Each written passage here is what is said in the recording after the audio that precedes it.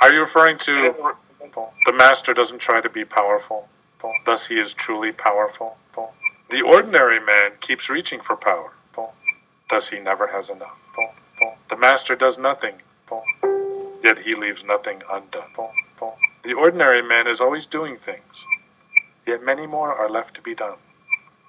The kind man does something, yet something remains undone. The just man does something, and leaves many things to be done.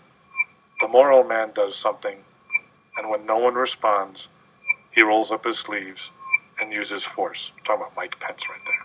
When the Tao is lost, there is goodness. When goodness is lost, there is morality.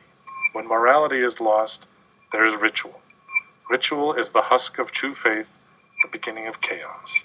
Therefore, the master concerns himself with the depths and not the surface, with the fruit and not the flower.